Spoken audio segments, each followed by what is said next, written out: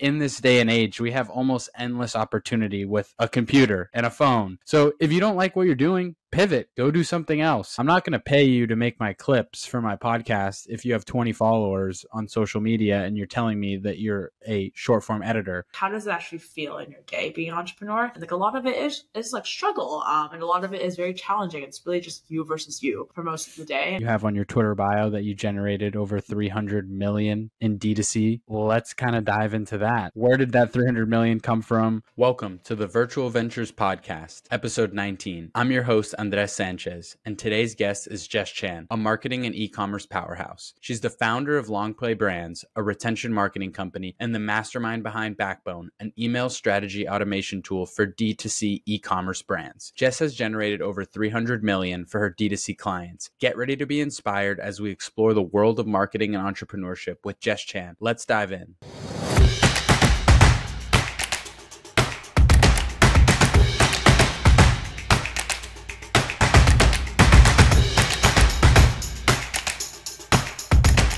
Hey, Jess, thanks for coming on the show today. How you doing? Thanks for having me. I am so excited. Yeah, really excited to talk to you. For some reason, you've just been popping up on my timeline a lot lately, so that must mean that you're doing something right. But I'm really excited to have you on the show. I'm excited for people to get to know a little bit about you, your background, some of your successes, and even some of maybe your failures. I always like to just get right into it. Who is Jess Chan? How have you evolved over the last 10 years as an entrepreneur? Let's hear all about it. Oh man, we're coming in hot. Okay, so I guess high level, I am the founder and CEO of Longplay and Backbone. So Longplay is a full service retention marketing agency for direct to consumer e-com brands. We've been around for 4-ish years now, and we have a team of about 25 to 30-ish, fully remote. And Backbone is our new email strategy automation tool, so essentially a SaaS company, also targeting D2C e-com brands to automate the job of an email marketer. And we just launched that out of our beta like roughly 2 weeks ago. So definitely from an entrepreneur journey standpoint, very new, diving into the tech space, but also I have a few years under my belt just in building businesses. And prior to all of that, I was the CMO of Best Self Co., which was a D2C e-com brand. So that's really kind of where most of my, entrepreneur experience lives and starts. Awesome. So all of it very marketing oriented. Did you go to college for marketing? Was marketing something you were always passionate, excited about? Or did you naturally just kind of fall into that path? I could not have gone to university for a more different degree. So I actually went to university or college for actuarial science and economics, and then I also did a minor in political science. So it was like a very nerdy mathematical number-based degree. I did 4 years of multivariate theoretical calculus where we did see a single number. Wow. Lots of essay writing. So just very theoretical, like pure math type stuff. And actuarial science is actually very like statistics heavy, like risk modeling, and the dream for an actuary is to end up in like a corporation, typically insurance, where you're pricing out like life insurance or like car insurance, things like that. Which, I mean, 2-3 years in, I was like, I don't really see this as my ideal life path. And I actually went down probably a period of like 1.5-ish of like panic attacks, depression, suicidal thoughts, all the things. And kind of in that darker period, I remember just at some point I was like, you know what? I'm over this. Like, this is not working for me. And we're going to have to find our way out. And that was actually kind of when I started diving into like self-development, the Tim Ferriss, like Seth Godin, just around this concept of like, how do you design your perfect life? Started designing my perfect day, all of that. And all of that actually led me to find Best Self, which they sold essentially productivity journals and productivity tools for entrepreneurs.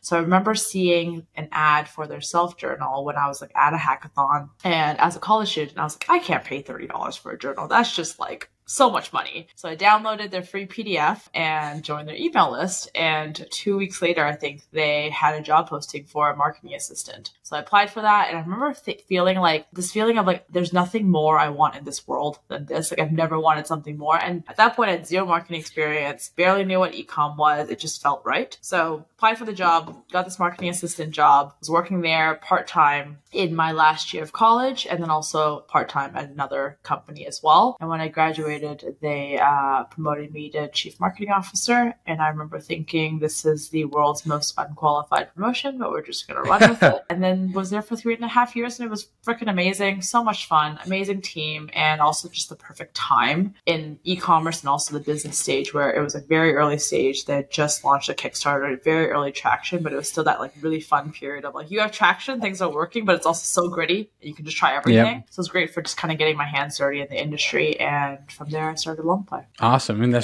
what an amazing like journey. So much to unpack. And I think I want to start like all the way at the beginning. I like to kind of learn a little bit more about the guests. Like we always get to see the fun version of you online, successful version of you online. Let's talk about the darker part of it. Like, where did that all come from? Why was it rough? Did it have to do with you just not being motivated about that major? And then let's highlight the amazing growth, like the person you were then to the person you are now. Yeah, that's a good question. So the dark period, I just remember thinking like at that time, like mental health wasn't really, like people didn't really talk about it yet. So I just thought I was going crazy, honestly. But I remember I would wake up with these like insane panic attacks. I've been calling them panic attacks, but I honestly don't really know what they are. And I just felt like I was going crazy. Like everything just is like dark and hopeless, and like everything just, there's like really no light. And I remember like just the world and like life just looks differently. So for example, simple things like, hey, I had this amazing group of friends and I had a lot of people who loved me. But when you're kind of in that mental state, it feels super isolating. It's like you're having this panic attack and you're like, I can't reach out to anyone. Like, no, I'm actually a burden on everyone. I'm going to inconvenience everyone. So there's this interesting, like, I've been calling it kind of like this experience of having like VR goggles on that you can't take off. And all of reality looks really different. And that's something I've been not struggling with, but just like a recurring theme in like different periods of my life where like that was kind of the start of it. And it would come back every once in a while. And these days, it still comes back, but like I handle it a lot better. It's more of something I know that kind of passes through versus the first time is really terrifying because you're like, oh my God, is this just going to be my life forever? And like, I don't know what to do about this. So I think looking back, it was really this feeling of like stuckness of not quite, just knowing that like the path I'm on isn't the one I want, but I also don't really know what's next or what I do want. And I think that's why self-development and just this idea of like designing your own life and being able to switch career paths. And like, you can create anything you want. You can develop any skill set you want. You can start a business. You can switch your lifestyle. All of it is up for grabs. I think that was a really empowering like way out of that particular headspace. That's awesome. And some people might be listening and thinking like, why would you bring something like that up? Like, why would you want to dive deep into that? And I do it because I think a lot of people go through these struggles. And I just think that, like you said, it used to not be so openly spoken about, but thankfully now it is. So I think it's important for people listening who maybe aren't feeling great about themselves or are struggling to hear somebody like yourself just explain like, hey, I was there too. Like, and I was able to grow out and start these amazing companies and have this amazing journey. Like, I think that's really helpful to people. So I always try and highlight that when anybody says that they went through a little bit of a dark time. I think it's important to talk about it because there might be others who are thinking the same thing that might be listening. And what you just said might be the reason that they wake up tomorrow and go to the gym, or wake up tomorrow and get on Twitter and try and make more friends online and build something they're passionate about, or transfer to a new job or new major that they're excited. So that's one of the reasons why I always like to highlight something like that, because I think it's really important that people, because I think you just made an amazing point. It's like you can really decide to do whatever you want. Like in this day and age, we have almost endless opportunity with a computer and a phone. So if you don't like what you're doing, pivot, go do something else. And I know it's tough. I know it's scary, but that might be the reason you're in that rut or the reason that you're feeling down. Go make a change in your life. And you never know, that might be what brings you like joy or what gets you past that point in your life. So one, thank you for being willing to share it. And two, I hope this, even if it affects one person listening, I think that'll be a success. How did we go from super mathematical to marketing?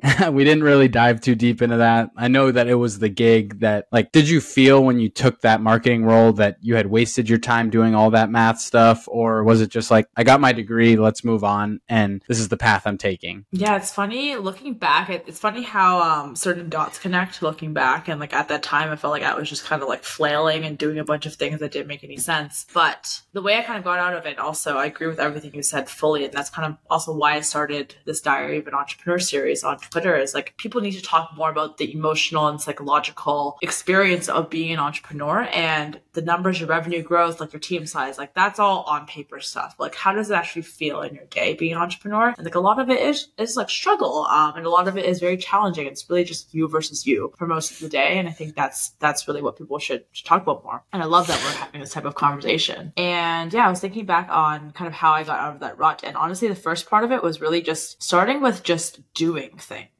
With no particular plan. I'm like, I don't know what I want to do next, but what I can do is like, I can make a plan for tomorrow where I'm going to wake up at 6 a.m. and read for an hour. And I'm like, that's a commitment. And I'm just going to keep grabbing books to like, just keep reading. And there's no particular plan, but I can commit to that. And I can commit to, I used to go on like an hour and a half to 3 hour long runs, just listening to like random Tim Ferriss podcasts. And all this stuff was like, I am depressed. I have no idea what I'm doing next. A little bit suicidal sometimes, but also I can commit to doing these things. Just don't think, just do. That was kind of the opening of like, okay, when you're listening to podcasts, reading books, like ideas start happening. And you start seeing pathways. And I think that's one of the biggest, not mistakes, but like areas that people get stuck on is like people try to determine what their path is going to be and the outcome of it in order to get started. And really the trick is like, just get started. Don't be afraid of wasting time and the solution will find itself. So I actually started in kind of that process. I started doing like, I was like tinkering around with UI UX design. So I would just like start random challenges for myself. I'm like, I'm going to design a logo. Like, I'm going to rebrand this website. Like, I'm going to write a blog article. It's like, what is this for? Nothing. Am I going to make money off of this? Definitely not. But let's just create random challenges for myself and like essentially like being your own boss. So like being your own mentor. Like, I'm just going to create things for me to do. I played around with like development. I remember I landed a job as a JavaScript developer, having known no JavaScript. And I was like, I got the contract. At some point, my parents were like, you can't take this job. You don't know JavaScript. I'm like, but they think I do. I landed this job. But that was good. That was good parental advice of like, you don't even have enough to like start your first day. And in that whole process, I was like blogging every day and just writing. And in that, when I started applying for marketing assistant jobs, it was mainly this best self one and another one. I applied with a 5-page report on like what I would do if I was their marketing manager. I love that. And in that, this is like the world's greatest like hack of like, if you want to get a job, just apply and do the job before you get paid. I'm like, what would I do if I was marketing manager? And in that forced me to Google, like, what does a marketing manager do? Oh, there's content marketing. Oh, there's SEO. Oh, there's like email marketing. How would I build this plan? And if I were to do content marketing, like what 5 blog topics would I write on? And like what influencers would, make sense for this particular brand? And it's funny, I looked back on it like probably a year ago and I was like, you know what? As a CEO of a marketing agency, I would 100% hire this person because no one submits things like this. So it's both like a learning process. You also find out very quickly whether you really enjoy that particular role. Like for example, I did some for like B2B marketing and I was like, like in this process, I don't really like this as much, So that's kind of how I landed that first marketing assistant job. And then it was kind of just continuing that mindset from there. Yeah, there's 2 things I want to highlight there. One, and I've said this on other podcasts, I love that you took the extra initiative when going to get the job and you just did it before you actually got it and told them what you were going to do. I think so many people, everybody nowadays thinks, oh, you need to pay me for this, you need to pay me for that. And it's like, I'm not going to pay you to make my clips for my podcast if you have 20 followers on social media and you're telling me that you're a short form editor, which I'm using that because I'm sure that's in everybody's DMs lately. I feel like that's the new cool thing. And it's like, okay, great. Like, do you want to do this for me? Make me 10 clips for free. Show me that they're good and I'll post them. And if they do well, then I'll hire you. But it's so many people think like, oh, like, no, you need to pay me. You need to pay me. And it's a little bit not the same as what you did, but somewhat the same. It's like, hey, I want this job. Here's a detailed report on how I would do that job. And here's my resume as well. If you like what I wrote that I'm going to do, it's like, okay, I'm going to hire this person. They already know what they're going to do with the job. It's not going to be a 6 to 8 month ramp up period here where we're going to have to teach this person, what is this? What is that? So I love that. I think that's super important. And then another thing I want to highlight is just do something. Like, just take that first step. And I suffer from this so much. Like, I'm like, oh, I want to get back in the gym. It's like, all right, I got to wait for the first because I want to start at the beginning of the month. Like, no, just go to the gym the next day. Like, just get started. So many people read these self-help books, read these entrepreneurial books, take notes, talk about it, but they don't actually do anything about it. Like, they don't actually start and get going. And I think that's the key to so many things. Just lean in, put your foot forward, start, and so many things will start to happen that you couldn't even imagine. So 2 just amazing points from your end there. Let's talk about CMO. That's a big position. You're a C-level executive. Like you said, most unqualified job promotion ever. How did you do in that role? What were some of the challenges? What were some of the things you learned? Like, let's talk highlights. Yeah, it was so much fun. It's funny now, like owning my own company, I'm like, oh, I miss those days. When you take out the anxiety of like, will I fail? It's like, oh man, that was like just 3 years of just like, let's just test everything, you know? And I mean, I think I did pretty well. I definitely think there were like, looking back, I'm like, there was a lot of opportunities that we missed and like I could have done better in and all of that type of stuff, knowing what I know now. But at that time, it was like, I think I was 20 or 21 when that's amazing. Started. We grew into like just under a $10 million ARR agency, or not agency, e-com company. I remember some of the highlights. We launched a Kickstarter for an adjustable hourglass and we were fully funded in the first, like, I don't even know, like a few hours. And that was really cool. Like we filmed a whole video, launched a Kickstarter. Like that was just a really good experience, just a fun experience to get under my belt and to be fully funded very quickly. And we raised, I think, just under $100,000 within like first like 48 hours, something like that. We had like a really awesome Facebook group that we did a lot of content marketing. And that was like, we really figured out like UGC community marketing at that time. And I think also selling their like the products that we were selling, they were all, there's no moat around it, right? So for example, if you're selling supplements or like a product like that, like people cannot really make it at home. You might have competition, but you're really selling like the product itself and there's very clear direct benefits. Whereas we were selling like journals and we were actually giving out the templates for free. So really like there was no reason anyone really had to buy anything from us. They could always just take screenshots and like duplicate it out in their journal, like their notepad or anything like that. And that really, I think that's just like one of the hardest marketing things to get your feet wet in very, very early on, where it's like you are fully marketing off of brand, you are fully marketing off of community and relationship building. You have no product to lean on. Not that the product isn't amazing, but everyone can duplicate their product. There's no reason they have to buy from you. So that was really fantastic just as a first experience looking back. And what else did we do? We did like a live event at some point. We hosted it at a WeWork space, had like 100 people, brought in speakers. We launched, I don't even know how many products, and we did it all with a relatively small team. Like we stayed at a team of like 15 people. I don't think we ever crossed 20 people. But I'd say like the Kickstarter, the live events, and all of that were probably like some of the most fun parts that I'm excited that we got to do at that time. That's awesome. And I mean, I'm sure there was so many invaluable things that you were able to take from that into your companies that are all around marketing now. You're the CEO of both of them. You have on your Twitter bio that you generated over 300 million in D2C. Well, let's kind of dive into that. Where did that 300 million come from? What has the experience being the CEO of these companies been? And then we'll kind of dig a little bit deeper, because I always like to highlight what the experience looks like from a customer, because you never know who's listening. Yeah, for sure. So Longplay kind of started honestly quite organically. I was still the CMO at Best Self. I loved it there. I didn't really have any desire to leave at that time. And I was really just going to events. People were like, hey, like, well, how are you doing email marketing for Best Self? Like, could you consult? So I just kind of started saying yes to things, kind of in alignment of what we said earlier. It's like, just start saying yes and like it'll all figure itself out. So said yes to a bunch of consulting gigs. And honestly, the very early stage beginning of Longplay, before it was really an agency, I was doing consulting for like branding and content marketing. I was like writing scripts for videos and writing books and like all this stuff. And we really honed in on email marketing because I was like, one, it's a harder moat for freelancers. You know, you have to know strategy and copywriting, design, implementation, all this type of stuff. And also it's a little bit more scalable, like as a business model, whereas like branding is a little bit more challenging, for example. So started building out that company, and it was really just kind of like it started taking off. And at some point I was like, I can't do both of these like very extremely intensive positions anymore. And that was kind of when I left Best Self, but it was on great terms. And with Longplay, the 300 million, honestly, most of it comes from email revenue.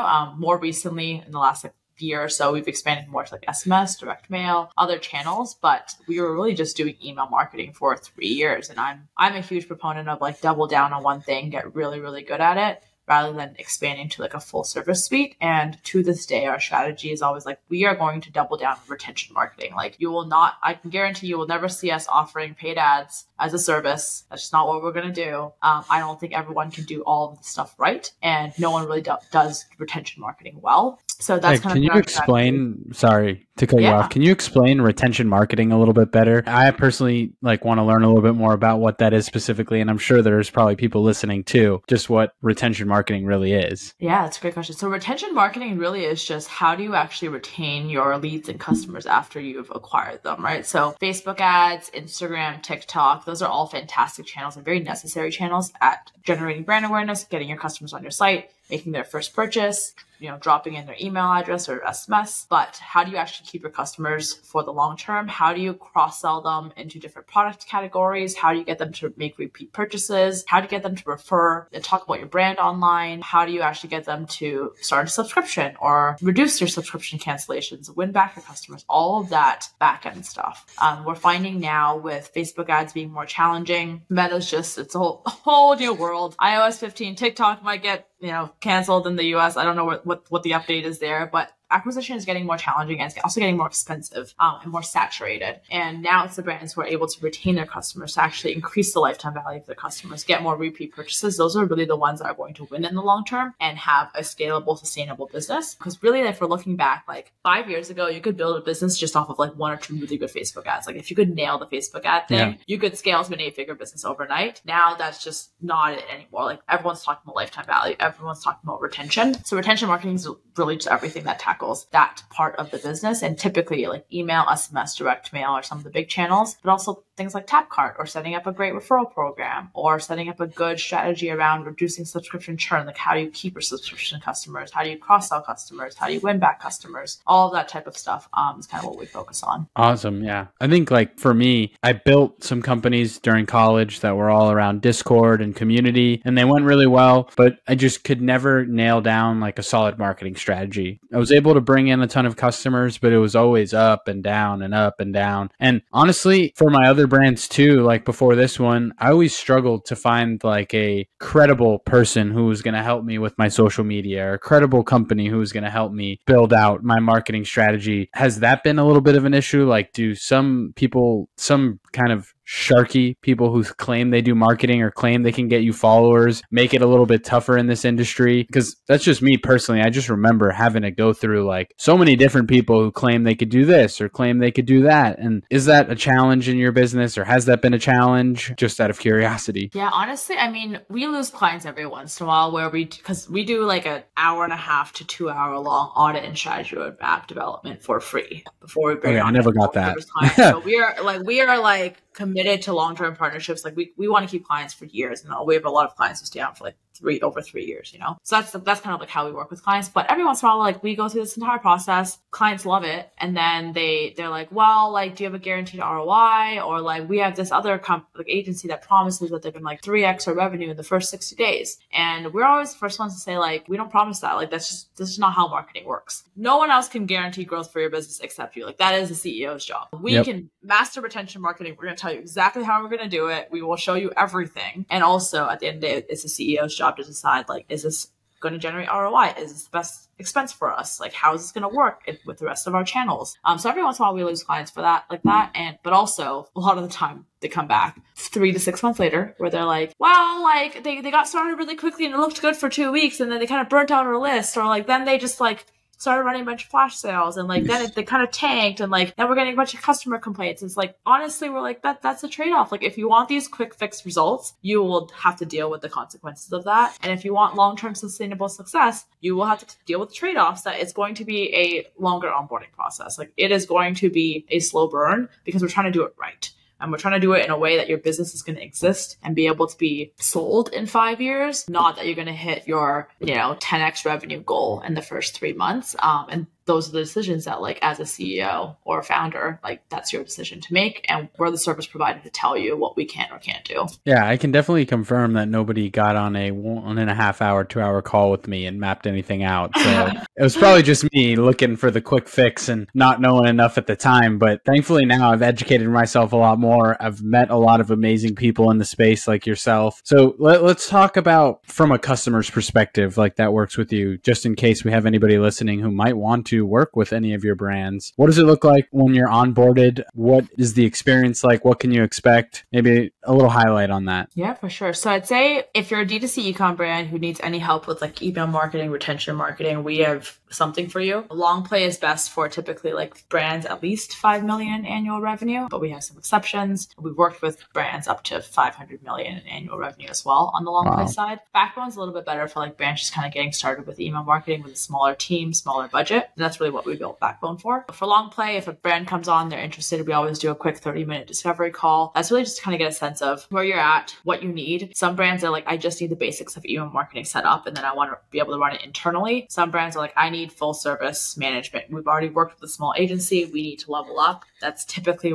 where most brands come to us for. It's like they've already worked with a freelancer, they've worked with an agency. Now they're looking for like the next level. And that really just gives a sense of like where they're at, what they're looking for, how we can help. And then we do an 1.5 to 2 hour long audit and strategy development where we dive into their accounts, look at all the numbers, but also see where the opportunity is going to be, how we'd approach strategy for them, show them examples of like exactly what we would build out. Here's the game plan. And by the end of these calls, typically clients are like, wow, this thank you. And I'm like, I always think it's a good sign. I'm like, if people are thanking us after quote unquote sales calls, like that's how we want to relationships. That's a good thing. Like, yeah. We're not selling you. We're just going to tell you what we do and how we do it for 1.5 to 2 hours. And then at the end, we will tell you what the price would be for us to do it for you. That's really how we've always approached our like quote unquote sales. It's like, let's just approach it how we would want to as a partner and how I would want to receive it as a CMO. And everything that we do is like our entire leadership team has in-house e-commerce experience. So everything we do is built towards like, what would we have want to have seen when we were in your position? And then from there, we do a 4-week onboarding process. We become like complete brand experts on the brand, copy, tone, voice, strategy. We build everything, and all of our onboarding is built to be as hands-off as possible. Just show up on the calls. We interrogate them with questions. Then we present back what we heard as well as the actual strategy. And by the time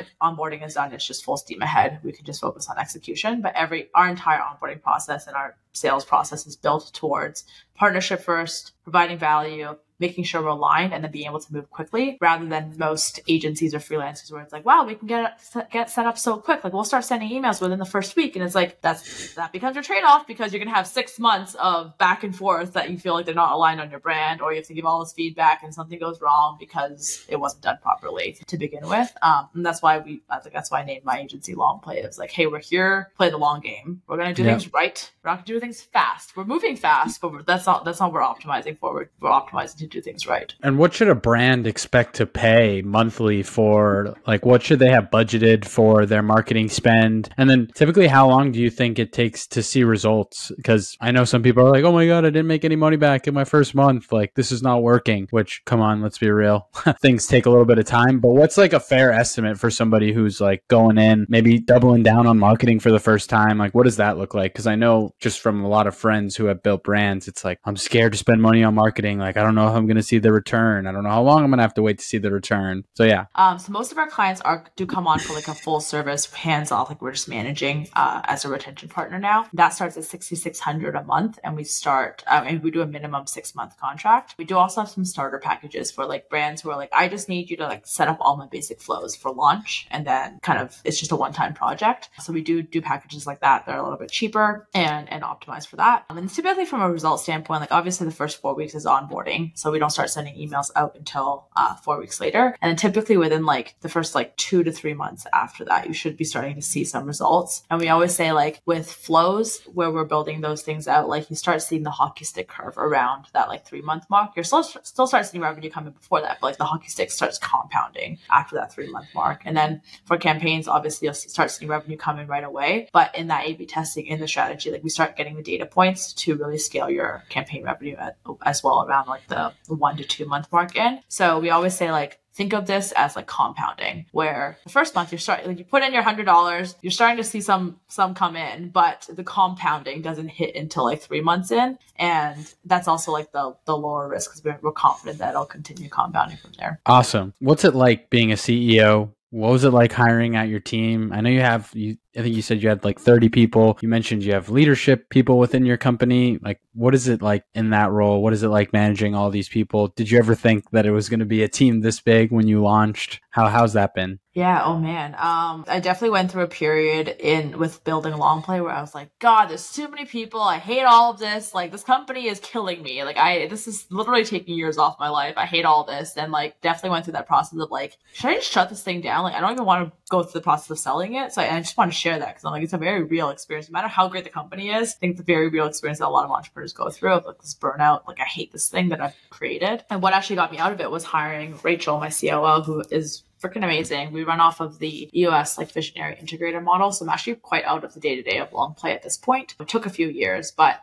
this point I spend, 5 hours a week on Longplay, a team of 30. It kind of runs itself. And like most of the time I spend in that company is in sales and marketing, which is amazing. And it's funny. I always say like Longplay has kind of become like my version of a 9 to 5. Not that it's like clocking in, clocking out, but it's like that is a safety net to allow us to do bigger things. Like we know we are profitable and keeps me out of the day to day. That is like our baseline. And that also has allowed us to fund Backbone, which is our software company, which is where we spend most of our time. But the EOS visionary integrator model has been fantastic. And I actually don't do a lot of any of our hiring or anything like that these days, unless it's for C-suite or like high-level director type positions. And with building Longplay, I was very much like, I want like an in-house full-time team. Like everyone is like fully in this, no contractor. Like I didn't want to do like part-time type people who are like kind of in, kind of out doing side gigs or anything like that. So that was really the culture we created for Longplay. And I think it's perfect for an agency because like we really want to build a team that feels taken care of, that can take care of our clients. It's a people-based company. On the Backbone side, I'm like, I kind of want to tinker around with like, what would a different culture look like? And what does a different approach to building this business look like? So for Backbone, we're actually going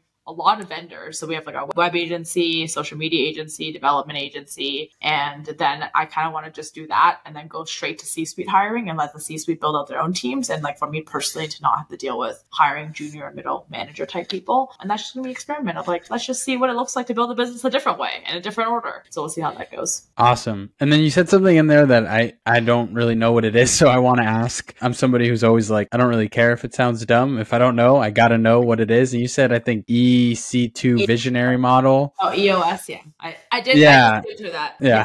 Happy to jump in. I also think that is the greatest secret to like all of entrepreneur success is like, just don't be scared to ask like the quote unquote stupid questions. There's never any stupid questions. So EOS, I think it stands for Entrepreneur Operating System. But you can literally just Google EOS. There's a book called Traction. And essentially the concept there is that the company has a visionary, which is typically the founder and CEO. And they also have the integrator, which is typically like the COO, but they don't necessarily have to be given that C-suite title. But the visionary is the one who's like typically like big ideas, a little bit more scattered. The job of a visionary is kind of like set the course, like get the lay of the land, figure out what we're steering towards. Whereas the integrator's job is to put all those ideas into action, actually have a game plan. They're the ones doing all of the management. So all of our C-suite for Longplay, all of our C-suite reports into Rachel, my COO. She runs the entire day-to-day of the company and she is my only direct report. And that was something I learned like deeper in where I was like, I hate management. I love leadership.